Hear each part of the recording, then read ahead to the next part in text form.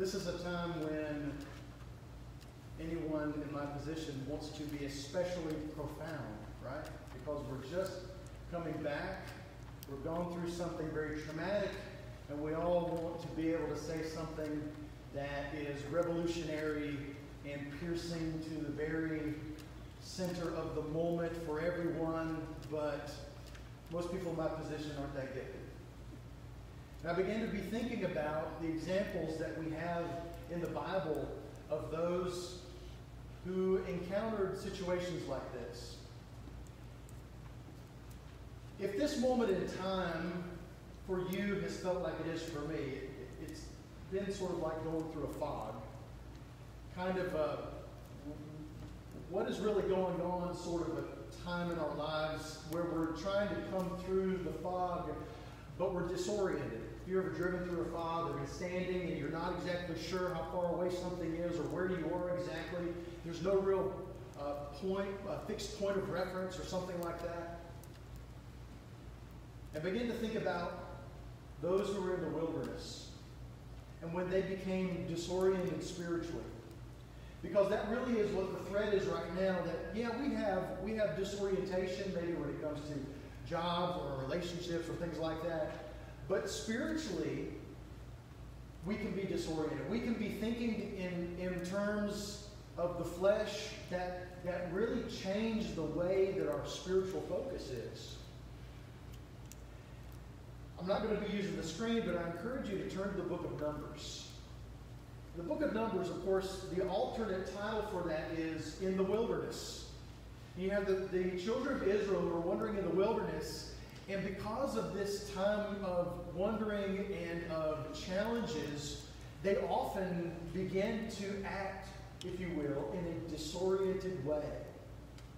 And they needed to be reoriented. So I want to start in Numbers 21. Numbers 21, starting in verse 4. And I'm sure you know this story. Numbers 21, verse 4. Then they journeyed from Mount Hor by the way of the Red Sea to go around the land of Edom, and the soul of the people became very discouraged on the way. And the people spoke against God and against Moses, quote, "Why have you brought us up out of Egypt to die in the wilderness? For there is no food and no water, and our soul loathes this worthless bread." So the Lord sent fiery serpents among the people, and they bit the people, and many of the people of Israel died. Therefore the people came to Moses and said, "We have sinned. We have spoken against the Lord and against you. Pray to the Lord that he take away the serpents from us." So Moses prayed for the people. Then the Lord said to Moses, "Make a fiery serpent, set it on a pole, and it shall be that everyone who is bitten, when he looks at it, shall live." So Moses made a bronze serpent, put it on a pole, and so it was, if the serpent had bitten anyone, when he looked at the bronze serpent, he lived. Now we saw this over and over again, where they would complain about how horrible things were, and that they wanted to go back to the way things were in Egypt, when they had been given a completely new world, a second chance. They'd been taken out of slavery. They'd been given a covenant with God. And they began to complain over and over again. And what does God do? In a sense, he sends them a plague of snakes that bite them. And their spiritual disorientation turns into a physical disorientation. And they cry out. They understand, you know what? We haven't really been thinking properly. We've been sinning against you, against God. Please help us. And so the Lord instructs Moses to make a bronze serpent, which, I mean, depending on your knowledge of history, and you look at the pagan gods as well, you know, it's a common medical symbol, the serpent that's raised up, right? And they would, anyone that had been bitten, if they turned and looked at it, they would be healed. That if they would change their perspective, if they would change their orientation. You see, they had to change their spiritual orientation first, and then they would turn in trusting and in faith in God, turn physically oriented themselves to look at the bronze serpent and they would be healed, you would think, okay, under those circumstances, why would anyone not turn and look at it, right? Why would anyone not do that? Well, it's kind of the same thing as why would anyone not come to God through Christ? There's not ever really a good reason, but there are people that don't do it. But this is a time where they were in a disoriented state because of a spiritual circumstance that caused them to rebel spiritually. And then God inflicted them even more with physical disorientation. Now, I only go to that story to set up another passage. So suspend that story in your mind because it's important. And here's what's great about this. What's great about going to the stories of old, the Old Testament passages, is that sometimes the significance or the importance of many places, many events in the Old Testament are not fully known until we go to the New Testament and we see how someone in the New Testament references it. And I hope you already know where I'm going. If you don't, go with me to John chapter 3 and verse 1. John chapter 3 and verse 1.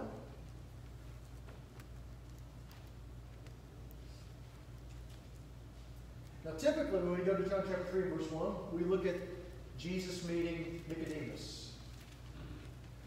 But that's not where it stops. And we need to connect some dots. A lot of times what I'm going to cover right now are covered as three different things. But they're all right there together because they're all tied together. And so let's start in chapter 3 and verse 1. John 3 1. There was a man of the Pharisees named Nicodemus, a ruler of the Jews. This man came to Jesus by night and said to him, Rabbi, we know that you are a teacher come from God, for no one can do these signs that you do unless God is with him. Jesus answered and said to him, Most assuredly I say to you, unless one is born again, he cannot see the kingdom of God. Nicodemus said to him, How can a man be born when he is old? Can he enter a second time into his mother's womb and be born? Jesus answered, Most assuredly I say to you, unless one is born of water and the Spirit, he cannot enter the kingdom of God. That which is born of the flesh is flesh, and that which is born of the Spirit is spirit. Do not marvel that I said to you, you must be born again. The wind blows where it wishes, and you hear the sound of it, but cannot tell where it comes from or where it goes. So is everyone who is born of the Spirit. Nicodemus answered and said to him, How can these things be? Jesus answered and said to him, Are you the teacher of Israel and do not know these things? Most assuredly I say to you, we speak what we know and testify what we have seen, and you do not receive our witness. If I have told you earthly things and you do not believe, how will you believe if I tell you heavenly things? No one has ascended to heaven but he who came down from heaven, that is, the Son of Man who is in heaven. And as Moses lifted up the serpent in the wilderness, even so must the Son of Man be lifted up, that whoever believes in him should not perish, but have eternal life. For God so loved the world that he gave his only begotten Son, that whoever believes in him should not perish, but have everlasting life. For God did not send his Son into the world to condemn the world, but that the world through him might be saved. What do we have here? As I began thinking about what this is, and I mean what we're doing here today, we have, in a lot of ways, we have hit the reset button. I'll never forget my dad not understanding, and this would date this reference. You remember when you would go on your computer screen to shut it down? What did you have to click to shut down your computer? You had to click the start button, right? He never understood why that made any sense. I'm going to turn it off. Why am I going to hit the start button? But then if you hit the start button, what comes up? These options, right? You can shut it down. You put it on sleep mode or something like that. You also restart it. Sometimes my phone is a little over 2 years old, and every once in a while, I'll have to turn it off and turn it back on.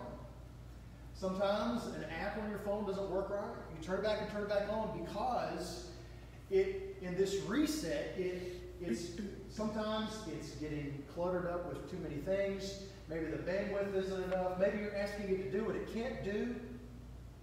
I've heard of computers that start to smoke and catch on fire because whoever's on that computer is asking it to do more than it can do. we are at a time where it is up to us if we really embrace this moment as a time to hit the reset button. Now, I want you to think of it this way. We haven't really had a choice, have we? It's been pushed on all of us. And we can come through it. To borrow from Jesus, we can be born again through it. A birth is not a fun experience, right? We are getting pressured through, you might say, squeezed out the other end of this difficult situation, and none of us are enjoying this, really. If you are, let me know what's going on in your mind. I don't know. Maybe your life hasn't changed. Maybe you sit and watch Nick at Night all the time. I don't know. But for most people, it's misery. We have, what, about 40 million unemployed. We have depression and suicide going up a lot. Get to that in a minute. But this is a moment that we can embrace if we choose. As I've stated before, what this feels like is a fog. And as we're starting to come out the other end, I wanted us to start where we needed to start, with the fixed point of reference. The people in the wilderness, they were disoriented spiritually, they became disoriented physically, and they needed a fixed point of reference that Jesus then uses in John chapter 3, where he's talking to Nicodemus, who is well-intended, but maybe is a little dense. I think everybody that talked to Jesus was dense in comparison to Jesus. His apostles were dense. People that he spoke to in parables were dense. They weren't quite getting what he was saying totally. I'll get to that in a minute. And he tells him, you must be born again. Well, what are you talking about? Born? That's impossible. No. You've got to be born again. But then he continues through. And he says, what? He says, in the same way that Moses lifted up the serpent in the wilderness, so too will the Son of Man be lifted up. Because the Father sent the Son to save the world. Because he loved the world. The Son didn't come to condemn the world, but that the world through him might be saved. You see, what Jesus is establishing in John chapter 3 is the fixed point of reference that cures the disorientation. If you feel like you're in a fog, you feel disoriented, you feel like I'm not exactly sure, if my feet are on solid ground, I think we're all feeling that to a certain extent. Let me encourage you to go first and foremost to the only place that doesn't move. And that is our Savior lifted up. That's what Jesus says it is. You want to be born again, then you need to train your eyes on me, he says. That's why I came. That's where we have to start. If we're to come out of this with, if you will, a spiritual reset. We need to go back to ground zero. Jesus is our fixed point of reference beyond anything else. This is tied to apologetics, the moral argument for God. It is he who is immovable, who is unchanging, who is always faithful. And because of that, you can always know where you are, because you can always know where he is. So when we take our eyes off of him, then we're really in the fog. And sometimes we are thrust into a situation, like in Numbers, where they say, you know what, I'm really not doing so well right now, and I'm really beginning to worry about where my next paycheck's going to come from, or something like that. It's essentially what they were doing. We don't have any food, we don't have any water, we would have been better being slaves. That's what it means to be consumed or to be tricked in focusing or refocusing back on the things that are right in front of you, rather than looking far ahead to the future or looking towards the Savior that's been lifted up. In this way, we become disoriented. And Jesus says there is a way to reorient yourself. And he talks about that in terms of being reborn. Look, when you become a Christian, you are born again. Definitely. But the beautiful thing about the rebirth process is that really it's an ongoing thing. And I'll get to that as we go through.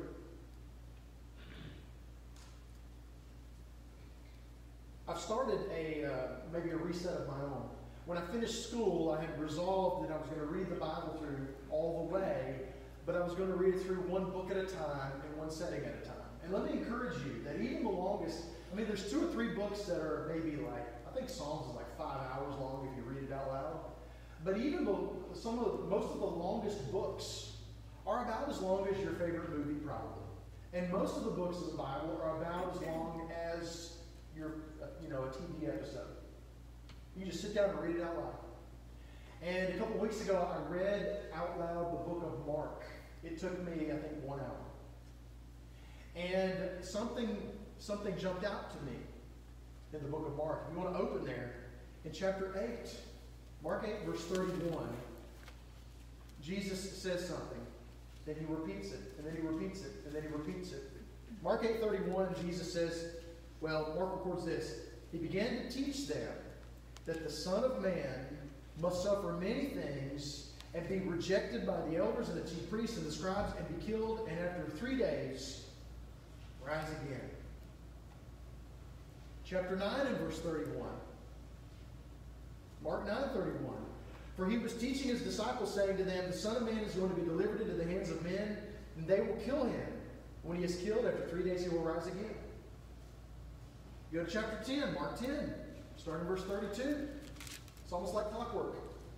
And they were on the road going up to Jerusalem, and Jesus was walking ahead of them, and they were amazed. And those who followed were afraid. And taking the 12 again, he began to tell them what was to happen to him, saying, see, we are going up to Jerusalem, and the Son of Man will be delivered over to the chief priests and the scribes, and they will condemn him to death and deliver him over to the Gentiles. And they will mock him and spit on him and flog him and kill him, and after 3 days he will rise again. Now, whether or not you think that this is the most significant thing that Jesus taught his apostles, you could say that maybe the thing that Jesus spoke about the most would be, to sum it up, preaching the kingdom of heaven. We find in the private moments with his disciples, he repeats over and over again, there's going to come a day where I'm going to be taken. I'm going to be falsely tried, handed over, killed. I'm going to rise again. And he tells them that over. Now, it's recorded 3 times in Mark, and Mark's the shortest of the gospel accounts. We have no idea how many times he really told them. But he told them over and over and over again. He continued. Go a few more chapters. Mark chapter 14. What do we find? The institution of the Lord's Supper. As they were eating, he took bread, and after blessing it, broke it, gave it to them, and said, take, this is my body. And he took a cup. When he had given thanks, he gave it to them, and they all drank of it. And he said to them, this is my blood of the covenant, which is poured out for many. Truly I say to you, I will not drink again of the fruit of the vine until the day when I drink it new in the kingdom of God. When they had sung a hymn, they went out to the Mount of Olives, and Jesus said to them, you will all fall away, for it is written, I will strike the shepherd, and the sheep will be scattered. But after I am raised up, I will go before you to Galilee. Very similar wording, but he institutes this Lord's Supper around these significant points that he had been telling them over and over and over again. I'm going to be killed. I'm going to be killed. I'm going to be killed. When he tells Nicodemus, you're going to have to be born again. And the way you're going to do that is by drawing your focus towards me as I'm lifted up. He tells his disciples, I'm going to be taken, I'm going to be killed, but I'm going to rise over and over and over again. And then he makes a memorial of it. And I would submit to you that the objective of the Lord's Supper as a memorial is for us, really, to hit the reset button. That really is what it's for. Because the whole idea of a memorial is to bring your disoriented gaze back to focus. That's what the Lord's Supper is for. I began to be thinking about how I wanted to do an abbreviated lesson because we're going to have a lot of time. I wanted to tie something to the Lord's Supper. But as I began to dig and think and study, what I saw is that from the very beginning, even from the time that the Lord told Moses, you know what, make a fiery serpent, if they turn to it, they'll live.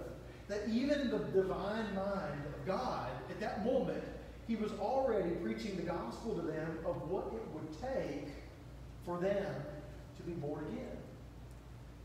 It takes a reorientation. It takes a refocus. It takes a return to that fixed point of reference. Jesus' death is the only way to a restart button. Or another word for it would be resurrection. You know, in a lot of ways, symbolically, but even in a full impact of what the resurrection does for us, this moment in time really is a resurrection. It's like we're kind of rising out of the ashes and the dust of a world pandemic of all things. It's like science fiction, right? And yet we have an opportunity, if we have our eyes on the right place, on the right person, on the right event. He says, this is the pathway to what? Not only am I going to be taken and tried, flogged, and killed, well, the third day I'm going to rise again. And the way to get to that rebirth or that reset or that resurrection is through my death. And so I'm going to institute for you a memorial that brings you to the foot of the cross over and over and over again. Because that's always where you need to start.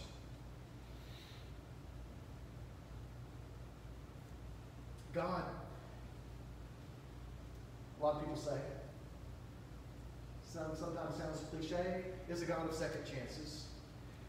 He's a God of transformation. He's a God of taking what is dead and making it alive again.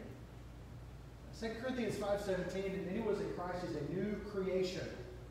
And the wonderful thing about the Christian life is that even if at one point you become disoriented, you can come back. And the resurrection can have its full impact on you once again. You can have a, sort of, you might say, a rebirth all over again. You can come back and make things right. In writing to the church of Corinth, we've studied through this. Oh boy. What do we know about the Corinthian church? First, we know that chapters 1 through 6 are what? Paul is writing to Corinth about a bunch of things that probably they didn't know that he knew about. That the household of Chloe had informed him. Hey, this stuff's going on in Corinth. And so he writes, chapters 1 through 6 are addressing division, addressing sexual immorality, addressing all sorts of things that he says, look, you probably didn't know that I knew these things, but hey, I'm coming. It's full double-barrel shotgun, so to speak, in those first 6 chapters. And then chapter 7, verse 1, he says, now I'm going to get to the things that you've asked me about. It kind of changes gears a little bit. But he is addressing churches in the center. And for those out there, Tom Bonnie, been there, for those who have been in this place, you know the layout of the city and the temple and what would be the normal culture of the day. And even going to chapter 6, 10, 11, and 12, listing their sins that they participated, their lifestyles that they had. They were washed, sanctified, justified. They used to be like that, but weren't anymore. But what? They were in need of reorientation. Obviously, because of all the things that they were doing, that he was addressing, that he was coming full force at them with. And so, where does he eventually get to? He brings us to what Jesus reoriented us with. The focus. What he deemed to be the most significant thing that we needed to remember is death. So you go to 1 Corinthians 11:23. We read this often before the Lord's Supper. We need to think about this within the terms of a people who are in a spiritual fog, who need to hit the restart button. They need reorientation. They need to fix their eyes again on Christ, because they've been claiming to be Christians, they haven't been acting like it. 1 Corinthians 11:23, for I received from the Lord that which I also delivered to you, that the Lord Jesus, on the same night in which he was betrayed, he took bread. When he had given thanks, he broke it and said, take, eat, this is my body, which is broken for you. Do this in remembrance of me. In the same manner, he also took the cup after supper, saying, this cup is the new covenant in my blood. This do as often as you drink it in remembrance of me. For as often as you eat this bread and drink this cup, you proclaim the Lord's death till he comes. Therefore, whoever eats this bread or drinks this cup of the Lord in an unworthy manner will be guilty of the body and blood of the Lord. In other words, if you're just going through the motions, if you're just a Christian and only, if you are claiming to be a Christian but your eyes are not fixed on the cross,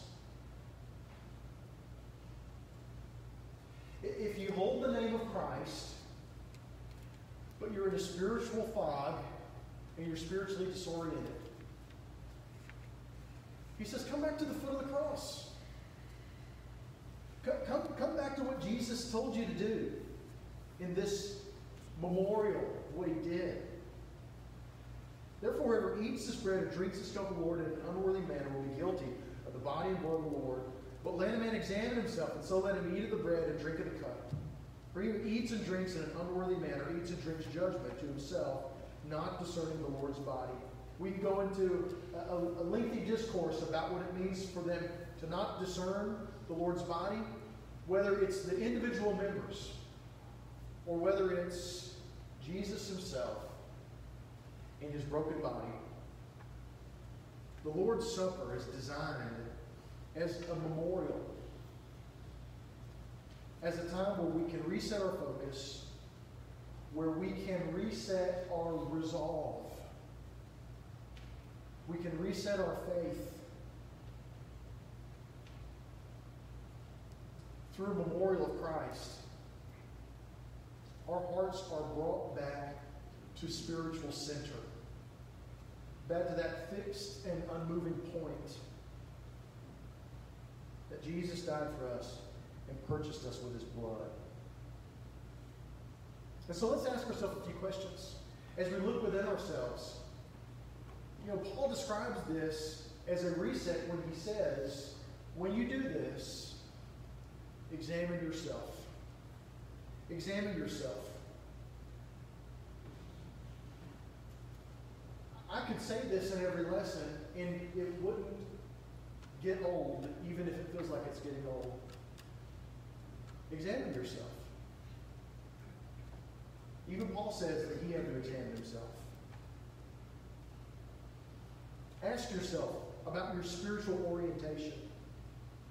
Are there places where you're failing? Are there places that need improvement?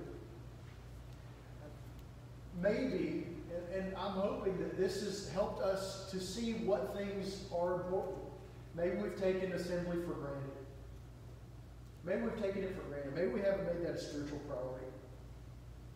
Maybe we haven't dedicated ourselves to encouraging one another, to love and good works, as we find in Hebrews 10. Maybe you need to reset the dedication of what you bring to the table to the work of the kingdom. Maybe you have not been giving God really what he's blessed you with.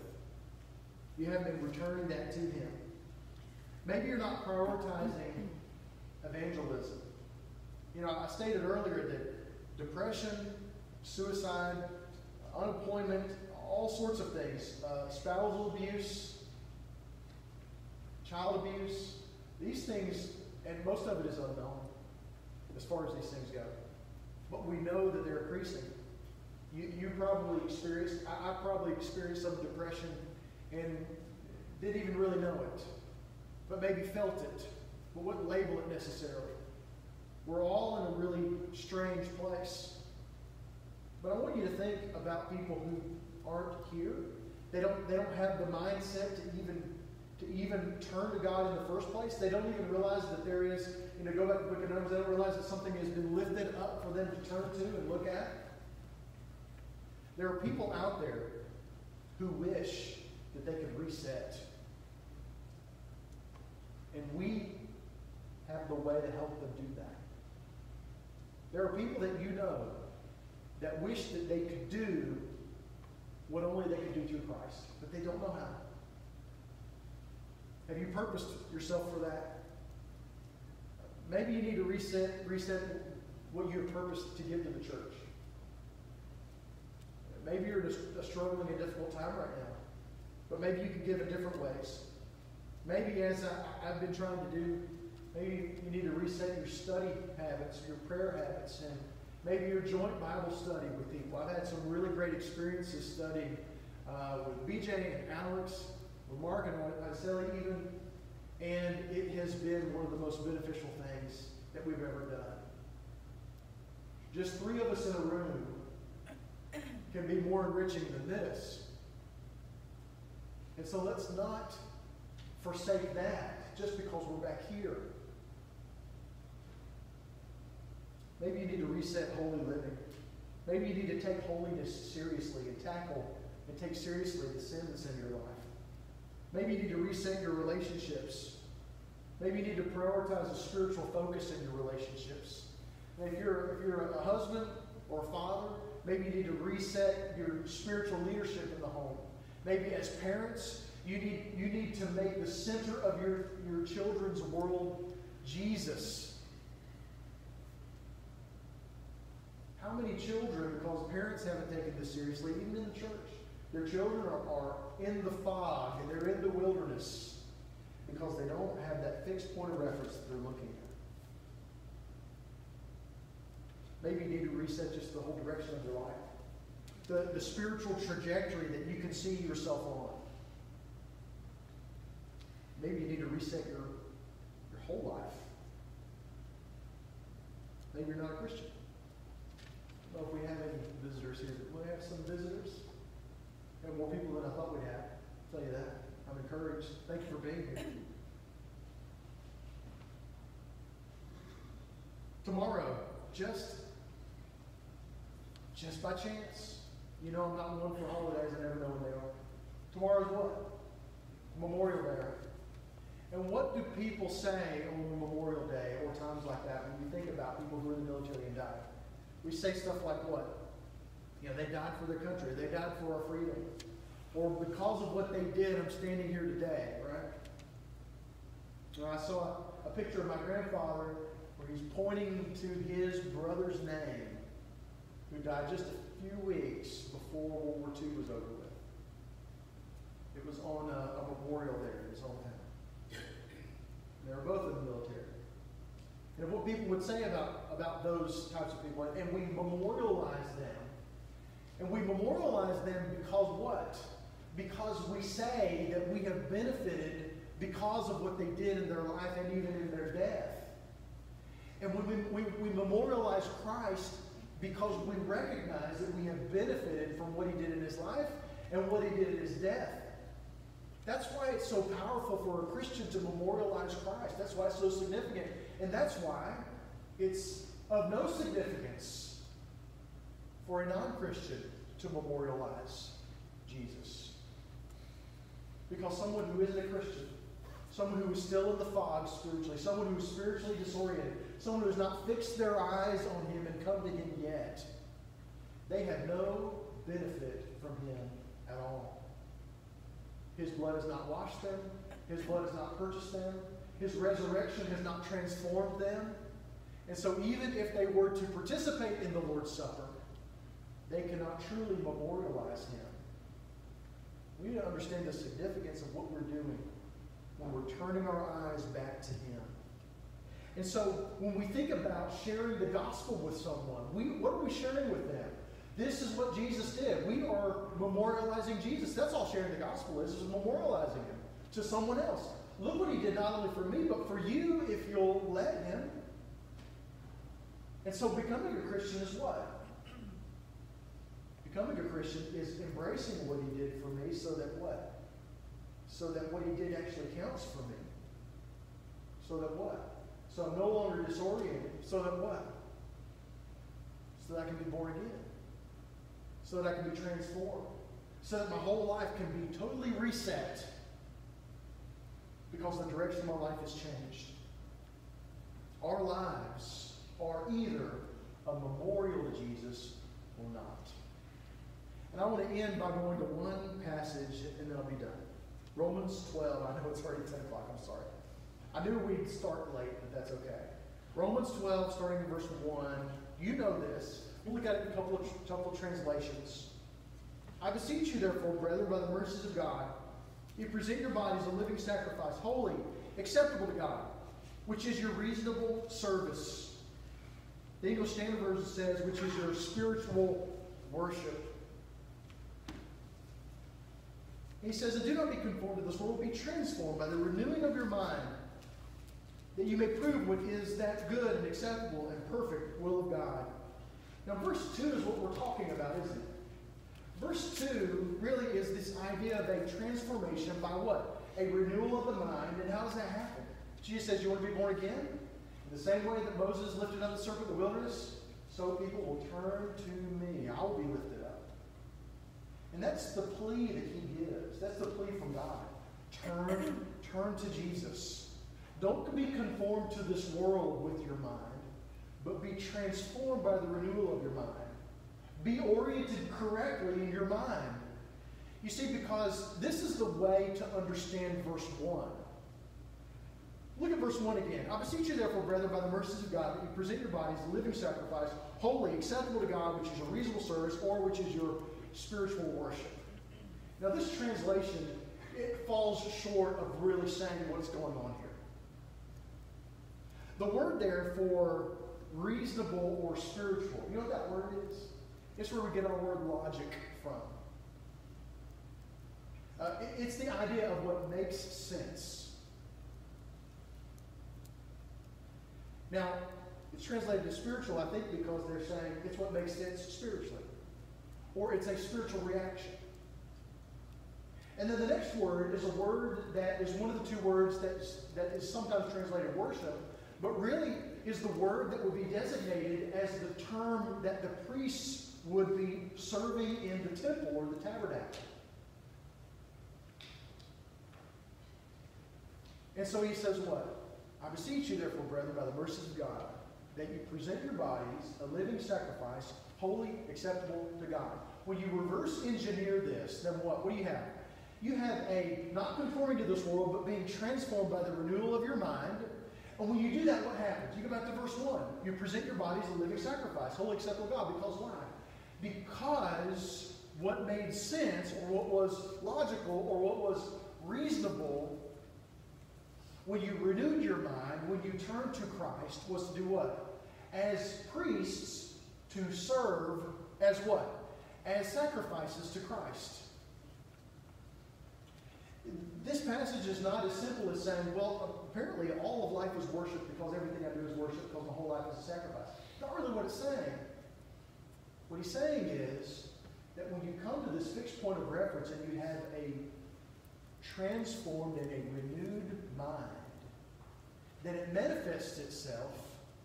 Its reasonable response to looking to the Savior lifted up is to fall in line with his priesthood as priests, serving in his kingdom or in his temple, sacrificing yourself. In other words, you are a living memorial to Jesus, or you're not. What do you need to reset? If you're not a Christian, you can come to him today. He can wash you clean by his way. He can transform you totally. If you believe that he's the Son of God, if you'll make him your Lord, if you'll be unashamed of that, if you'll allow him to transform your life in a total surrender, where you give up your own will and you take his will to your life. You identify with his death, burial, resurrection, and baptism. And you're raised in a way where you can then say, This man who came and died and was raised, he has transformed my life. He came and died so that I could live. If you haven't done that, do that. Randy, you'll have a song of encouragement. Yes, Amazing Grace. If you have any need, let me tell you, things are weird right now. I'm going to try to be available. Deacons, elders, we're in a weird time. We're in a difficult time. There may be things you're going through that we don't know about. Don't pass this up. If you need help, we want to help you. We want to help you. And so, either now or later, if you have a need, let's all stand and sing.